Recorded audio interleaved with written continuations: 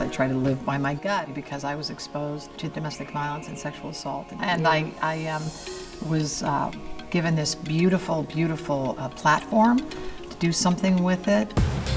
Mariska is now using her platform to publicly speak her truth that she was the victim of rape. In a harrowing essay on People.com and newsstands Friday, the 59-year-old says the attack occurred in her 30s by someone she thought was a friend. Quote, "He grabbed me by the arms and held me down. I was terrified. It was already sexual violence, but I was afraid he would become physically violent. I went into freeze mode. I did what I had to do to survive." Mariska was 34 when she joined SVU. E.T. was on set in 1999, just after the season 1 premiere.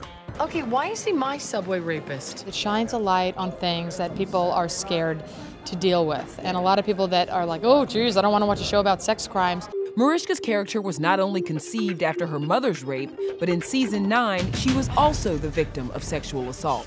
Get off me! Help! Help! Help!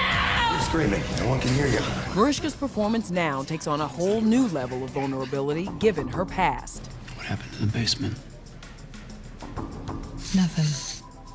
I'm fine now. One of the things about this show is this is a character who has truly grown into herself and into her power over these 25 years.